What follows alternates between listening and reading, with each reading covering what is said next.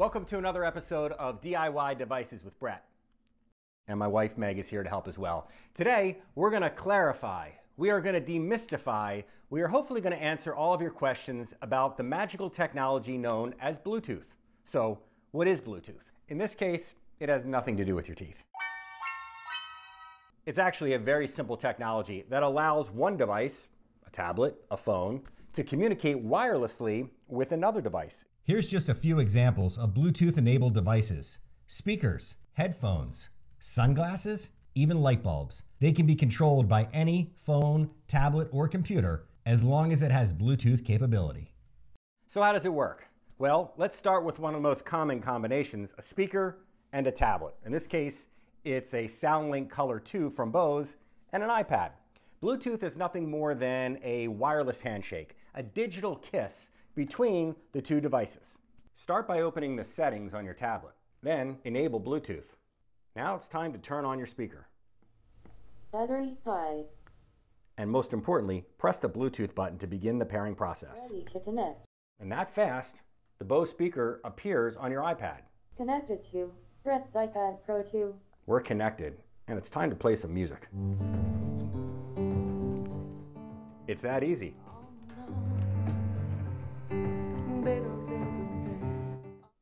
And keep in mind, many devices, Bose in particular, will remember the tablet, the phone, the computer that they originally connected to, meaning you won't have to pair them each time. All you have to do is turn the device on again, like this. Battery high. Connected to Bret's iPad Pro 2. And we're ready for more music. Bluetooth isn't just for audio, you can use it for productivity as well. Maybe a wireless keyboard for your tablet, or a wireless mouse for your computer, whether it's PC or Mac. Let's start with a wireless keyboard. This time, we're going to connect to an Amazon Fire tablet. Same way as before, make sure Bluetooth is on. Then, on your keyboard, turn on the power button and make it discoverable by hitting the Bluetooth button. Then, you're ready to go. And now you've connected your tablet to your keyboard wirelessly through Bluetooth, which means you can type away whether you connect your tablet directly to the keyboard or rest it on a little stand or easel, and yes, I do. From a wireless keyboard that you can use with a tablet to a wireless mouse that now connects to your computer. Check this out. To connect a wireless mouse to a Windows 10 computer, go to the lower left-hand corner and open up your settings. Once you get inside settings, you'll see an option for devices. Inside devices, turn on Bluetooth, then click to add a Bluetooth device.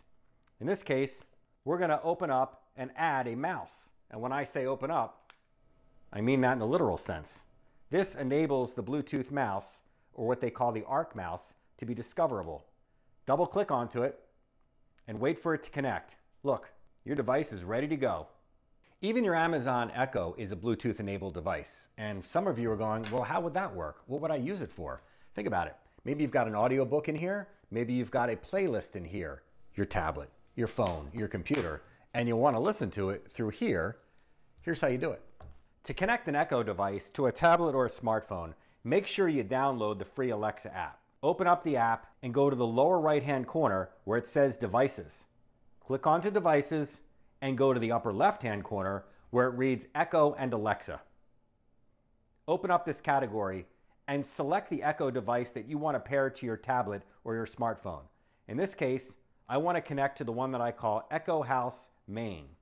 Then go to Bluetooth Devices and hit Pair a new device.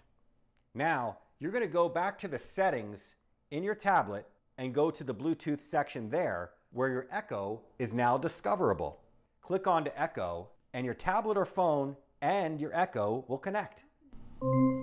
Now connected to Bret's iPad Pro 2. My tablet is now connected to my Echo. Now that you're connected, you can listen to anything you want with your Amazon Echo. And when it comes to music, nobody does it better than Bose. Of course, you can connect wirelessly with headphones. Even your sunglasses, if they're Bose frames, will let you listen to your music through Bluetooth. There's one last Bluetooth device that I want to show you before we call it a day, and that is the Bluetooth-enabled Philips Hue light bulb. Now you can control your lights with your phone or your tablet. Now for this particular Bluetooth device, you need an app. It's a free app called Philips Bluetooth, and you can download it from either the Apple or the Android store. Now before you open the app, of course, make sure that you've enabled or turned on Bluetooth on your phone or your tablet. Then, inside the app, it will remind you to make sure that your Bluetooth light bulbs are installed and that they're powered up. Then it's time to get connected. What you're going to do is put the light bulb in your lamp and then what they call power cycle. Turn the light on, turn the light off, turn the light back on. This will make the light bulb discoverable, meaning that your phone or tablet can talk to the light bulb, and the pairing process begins. And that quick, now your tablet or your phone can control the lights in your home. And it's not limited to just on and off. Check this out. We can adjust the color, the brightness, the warmness, the temperature, the mood of your room. And of course, now you can turn your lights off. Bret, give me that.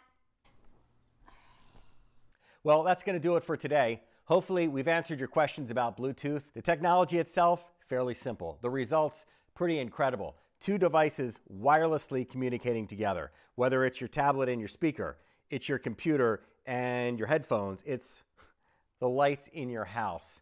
It's a lot easier than you think. If you guys have suggestions or questions for future shows, if there's something about technology that I might have the answer to, please feel free to reach out. My Facebook page is Bret Hamilton QVC, just one T in Bret, and hopefully I can answer those questions for you.